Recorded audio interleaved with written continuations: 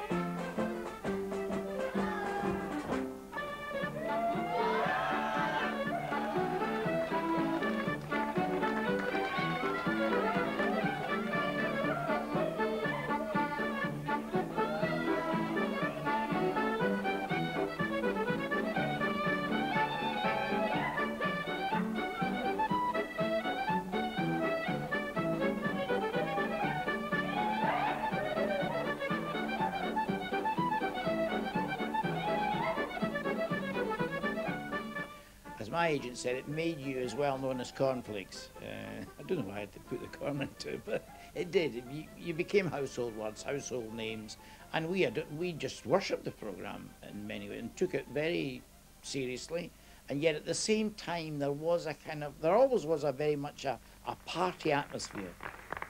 Now we come to our little intimate review type spot where Joe and Alistair and myself sort of indulge in being witty in certain topicalities and nonsense in general. We'd like to call this, for want of a better name, At the Drop of a Clanger. Come-a-dee, come-a-da, come-a-do, come-a-dee, come-a-da, come-a-do, it's come-a-dee, come-a-da, come-a-da-kee-o, and that's the healing chorus. That's better, isn't it?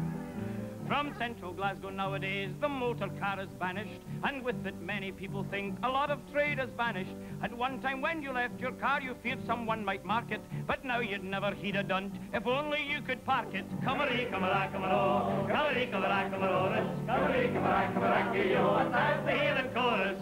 Sometimes we only finish writing the things literally 10 minutes before transmission. So sometimes it could be quite hysterical, but the spontaneity of it was marvellous. I've tried to think of verses that will fit into the song. I'm afraid I didn't do too well, for I didn't hear lying. Mary had a little lamb, she kept it in the lobby, and every time a burglar came, it whistled on the bobby. Come-a-dee, come-a-da, come-a-do, come-a-dee, come-a-da, come-a-do, come-a-dee, come-a-da, come-a-da-kee-o, and that's the healing chorus. Me again. Right, the homely one this time. Yeah, very good. Each morning when I'm working, I get up at 7, make the breakfast, bath the baby, housework till 11. This week I am on holiday. My wife said, you shall live right.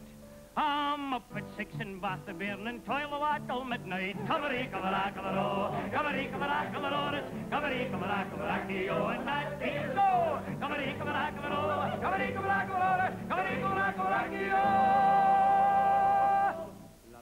And that's the heathen chorus.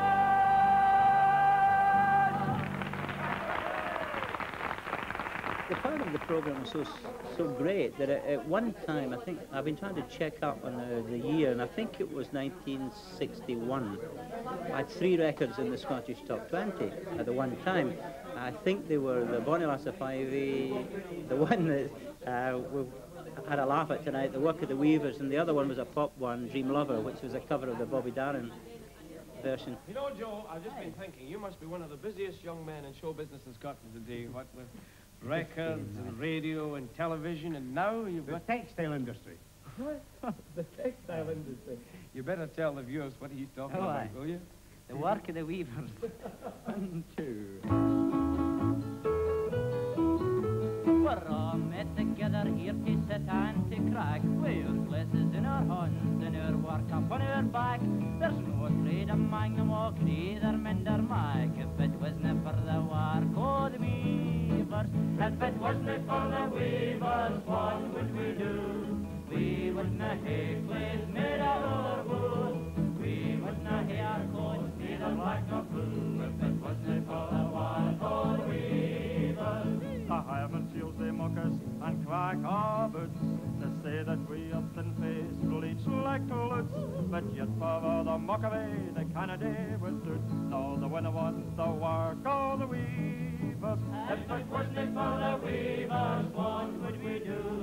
We wouldn't have clothes made out of wood. We wouldn't have hair coats, neither black nor blue. If it wasn't for the work of the weavers. To put it in context, at that time, television was not new to the country, but certainly new to the general public in Scotland. And the people took a great interest in a weekly show. If it wasn't for the weavers, what would we do? We wouldn't have clothes made out of wood. We wouldn't have hair coats, neither black nor blue. If it wasn't for the work of the weavers.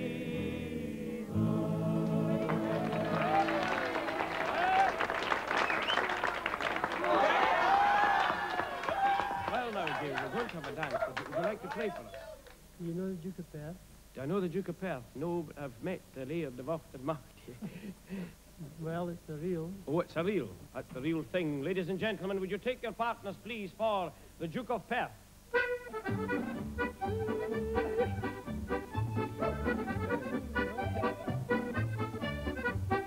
Jimmy Shand is Jimmy Shand, a living legend and has been a living legend since the 30s. He is Mr. Scottish country dance music, not only in Scotland but all over the world, and a great hockey personality too.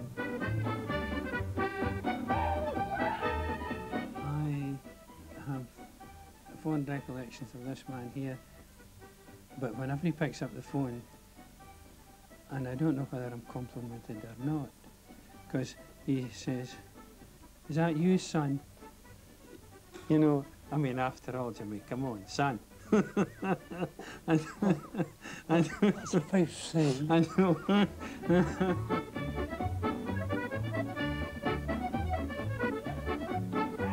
Do you want to tell the folk your age? Well, I'm 69 coming up, you see. Oh, I'm just a bairn I'm yet. just 83. No, it's 83. You can copy certain individuals now, but you're far better if you assert your own style of playing. I can't help it playing the way I do. Know that it's good, but I'm a believer that each melody, each tune has its own pitch, and it has its own phrasing and expression. Tempo is. Mm-hmm.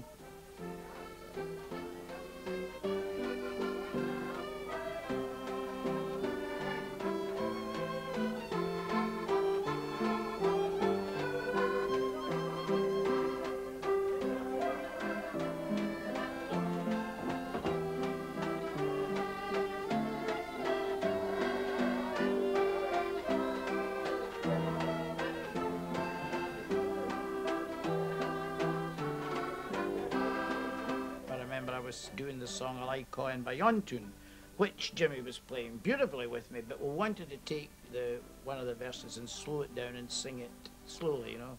She'll wander by the acorn tree instead of fiddle-dum-dum-dum-dum-dum-dum. So I said to Jimmy, now, Jimmy, at this point I sing Call a Voce. He says, you can sing what you like, son, but I'll be playing it in 2/4.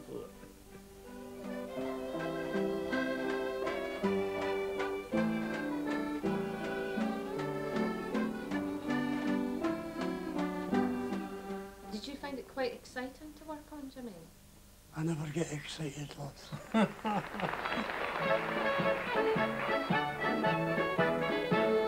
Isabel James was the female counterpart of Dixie Ingram. She came down with Bobby Watson to guest in one of the shows, and she gave a freshness and her own individual style to a sort of choreographed Highland dancing.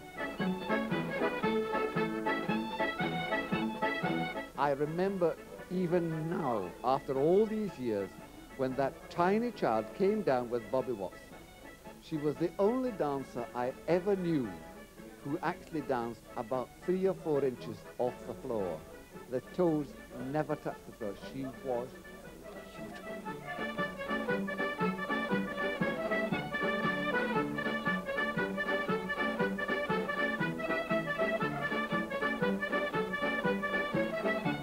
I was really lucky. I mean, it was quite a privilege for me to be asked to dance solo on a live television show at 17 years old. I mean, it was something that, you know, was incredible to me. I was really lucky. It was exciting.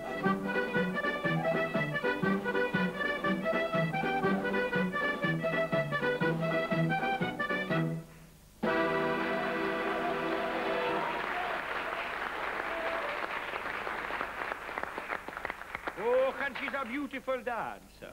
Thank you, Isabel James. There were all kinds of youngsters who got their first chance on the White Heather Club, and not only did they appreciate it, but they went on to better things, and that was the great thing about it. We made people, we made stars.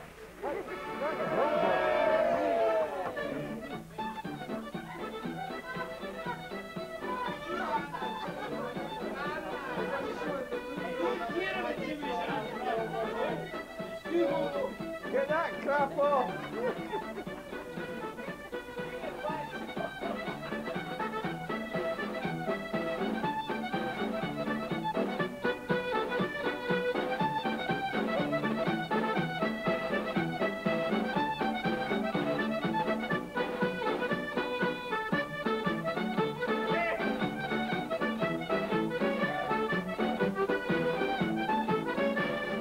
Tried to make country dancing more popular through modernising it. Watching Gene Kelly over the years, Fred Astaire, whoever, you bring different things in. And I was very serious about my dancing, and Stuart said to me, son, never forget, a laugh is worth a pound. And I played my dancing for laughs ever since.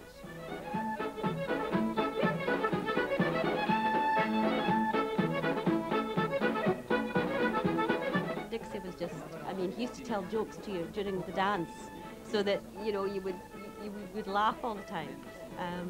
And he was so relaxed. He was just everything he should be, you know, and it was just easy to dance with Dixie. Very easy and enjoyable.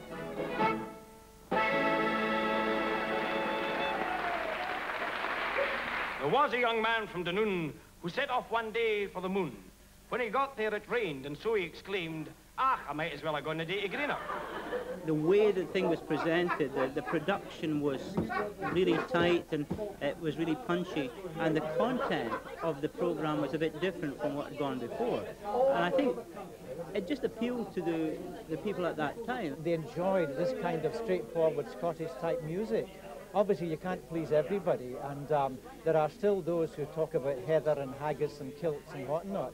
But there's a great demand for that kind of music, as long as it's presented sincerely. And I think that was the one thing about the White Heather Club. It was always very, very sincerely presented.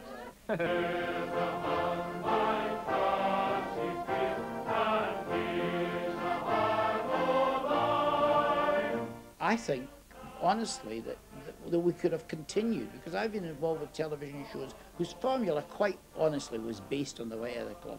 And I still think there is a place for that kind of entertainment, because to me it's the very fact that it's based on traditional values means that it doesn't have a time or an age limit.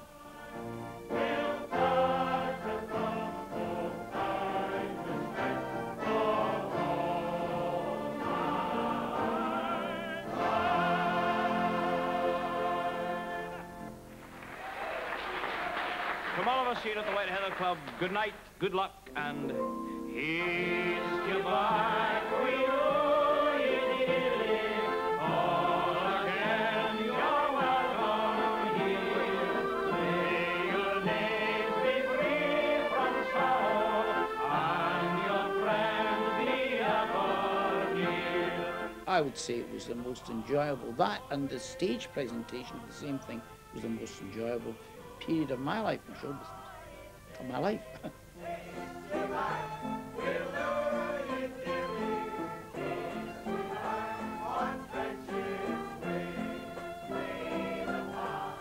There's a further tribute to Andy Stewart on Radio 2 on Monday evening at 7 o'clock.